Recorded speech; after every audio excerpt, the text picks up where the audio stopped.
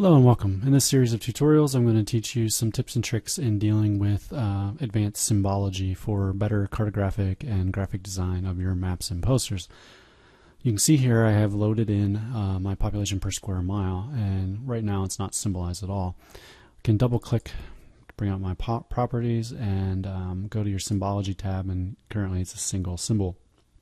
Now, dealing with census data were quantities. In this case, I've already done my normalization, and I just want to look at my pop per square mile. And you can see that immediately a couple of things happen. One is it does a natural breaks, which is fine for me in this case.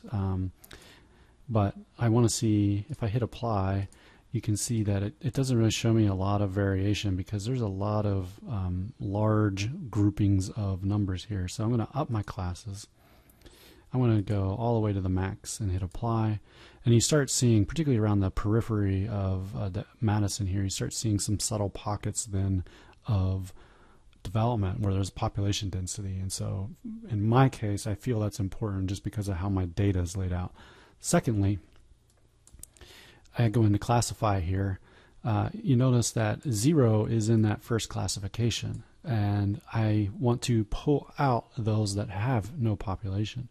So what I can do is I can insert a break, and then that break I can just drag all the way to the left, and it'll kind of snap to 0 if I go past that left-hand threshold, and that's okay. So I'm going to do that, hit OK, and now you can see I have a 0. So I could customize things here where I have 0 as something separate from those that actually have population. Now, ArcGIS has some great color ramps. Issue though is they don't always match up with your color of your boards or your presentations or how you're kind of composing all of your other documents.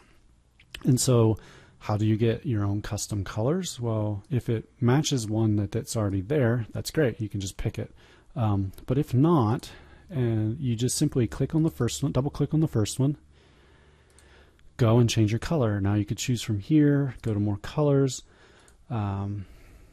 Maybe I want this one a lot lighter, so I'm going to drag that over to like 99 and change the saturation a bit and click OK.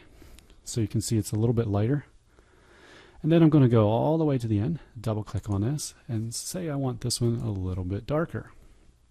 So again, I'm going to go to more colors, and I'm going to drag this out. You can see that it's much darker now. Maybe I'm going to knock the saturation out a bit, and I'm going to click OK and OK. So you can see I have my end color and beginning color set. Now, all I have to simply do is come into that, right click, and then say ramp colors, and it ramps the colors for me. Now a couple other changes here. You can right click and format labels. So my labels, in this case, I can knock down to the number of decimal places to show. I can show my thousands separator and click OK, and I can click apply. And so hitting OK to get out of that box, you can now see I have all my colors set. My labels are nice and clean, and this is something that's a lot more presentable that can be customized to your color palette for your posters or presentations or reports. So with that, that's customized color ramps. Thanks.